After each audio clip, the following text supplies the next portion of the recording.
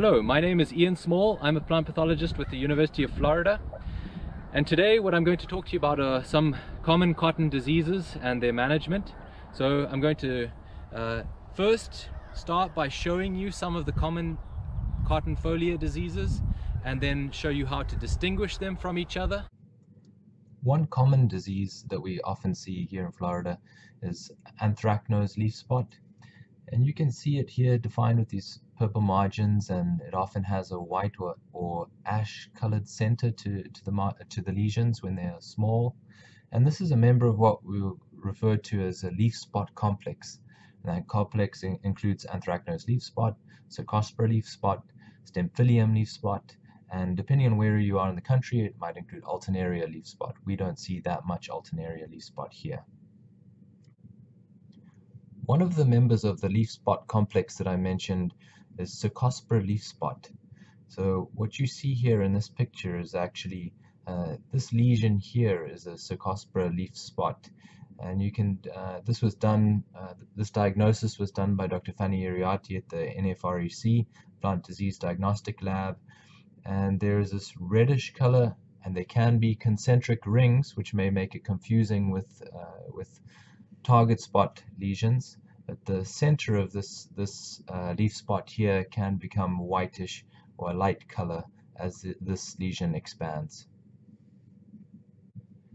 Now, a few important points to look out for with this leaf spot complex is that whether it's caused by Cercospora or it's an anthracnose leaf spot or Stemphylium leaf spot, you will often find these diseases or the leaf spots developing throughout the cotton canopy and even up into the upper parts of the canopy of the plants, which is different from target spot, which I'll discuss later in the presentation.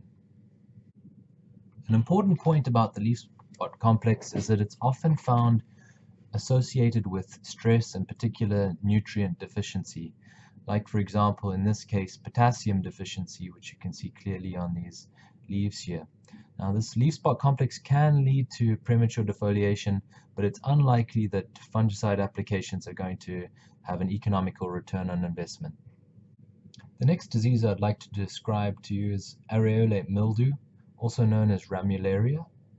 And this disease is characterized by this white sporulation that you might see on the underside of a leaf surface. On the upper side of the leaf surface, it can turn the leaf a purple type color, but that may depend on the variety. This is typically a late season disease, but in Florida it can have an earlier onset and lead to significant defoliation. So it is possible to manage this with 1 to 2 fungicide applications in mid-season if you see that early onset occurring. Here is a really good example of Aeriolet mildew. Those leaves, and it's actually, see it throughout the canopy, mixed in with anthracnose.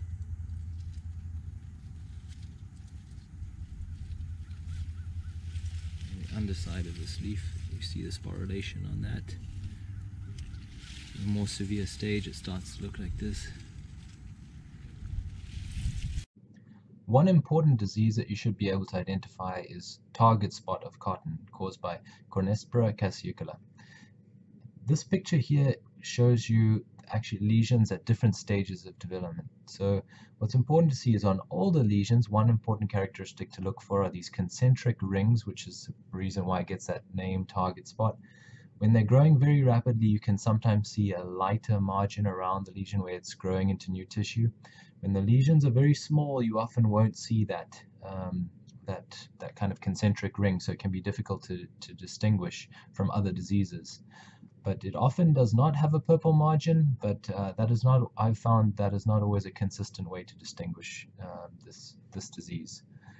Here's the next leaf. You just see, depending on cultivar, it can have slight impacts on the way the disease looks, but these concentric rings later on are a good point to look for. On some cultivars, as I mentioned, you can see something of a purple halo around that lesion under some circumstances. So it's something to be aware of, and it can get confusing, as I showed you earlier, this leaf that has a Cercospora leaf spot, but then actually all of these other small lesions here, when this sample was diagnosed, the smaller lesions here were small target spot lesions. So just be careful of making assumptions about what the small lesions might be in your fields.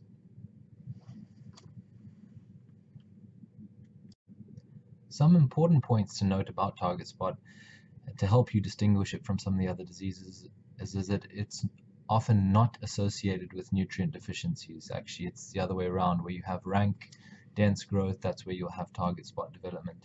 And it also develops usually from the bottom of the plant up and the inner parts of the plant. So those are the leaves with the first lesions to develop.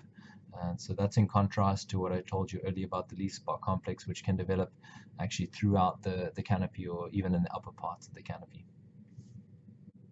For a useful guide to diagnosis management of foliar diseases, I would refer you to an extension bulletin that was put together by Cotton Incorporated and several extension specialists from cotton producing states, and it goes over several of the most common and important diseases.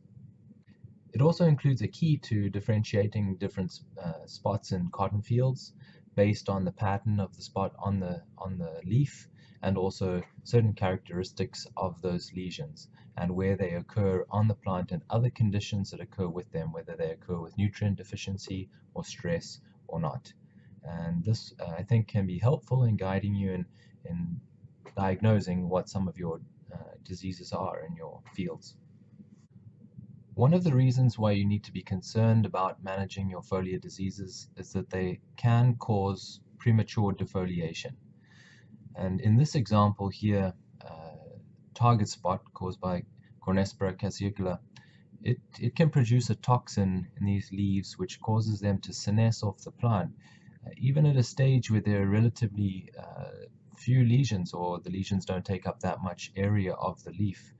But that premature defoliation is worse typically in, I would say, high yield potential cotton, so where there is adequate rainfall or irrigation, and then high inputs like high nitrogen where you have a high yield goal, and that can potentially lead to dense canopies, which is ideal conditions for target spot.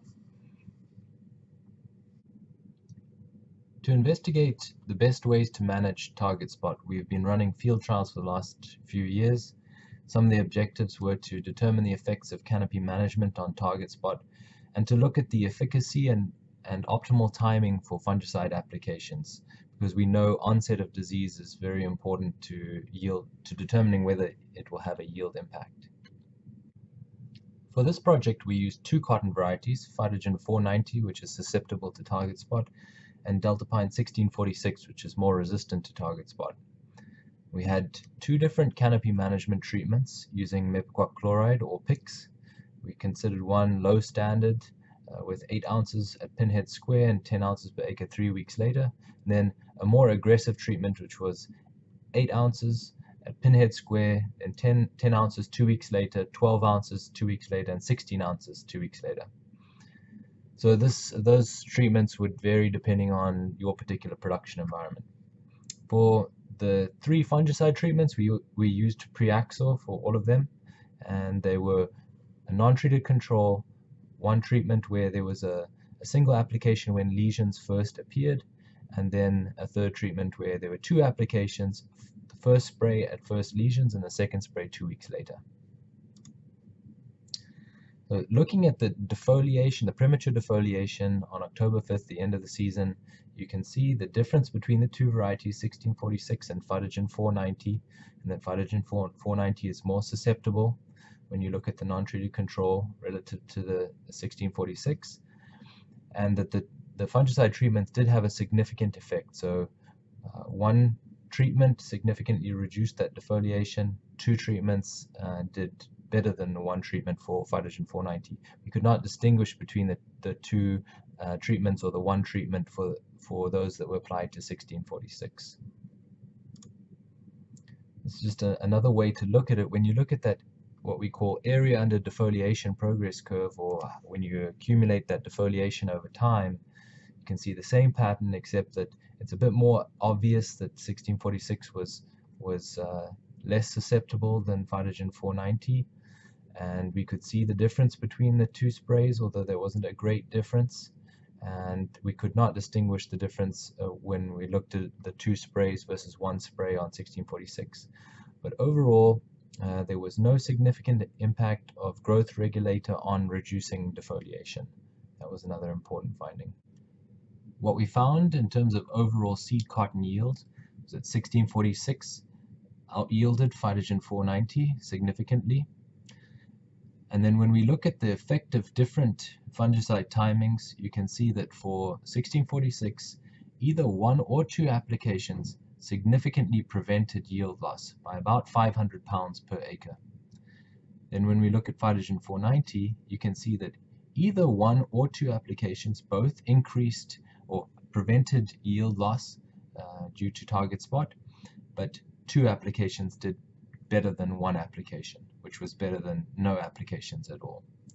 From this, we can see that there's a significant difference in the response to target spot of different varieties that we know have different susceptibilities to this disease, and that the timing and choice of one or two applications of fungicide should probably depend on the environment and also the variety that you're growing. What's important when you're thinking about target spot management is to think about it in the context of cotton development. So this figure here, it shows numbers of various plant parts per acre, and on the x-axis here shows days after planting. So here you can see that the plants are developing, they start to form squares, and those turn into bowls, and those eventually become open bowls. So this is just a way to give an overview of the whole season. So what matters is when disease develops, and what we know or have seen mostly is that we only really see target spot developing after canopy closure. So the probability of target spot developing goes up later in the season. But the contribution of the late season leaves to yield actually may not be very high. So that's important to keep in mind. And actually there's some useful information that people have developed or identified the contribution that the main stem leaf or the subtending leaf has towards various plant parts. So large square, small bowl, medium bowl, and where they're getting their food from, basically. So at the stage of a large square or small bowl, the main stem leaf is a major source, and then that declines as the bowl develops. So going from medium to large bowl, the main stem leaves are a declining source of food, whereas the subtending leaf at small bowl stage is a major source, as well as at medium bowl, and then at large bowl that becomes a declining source again.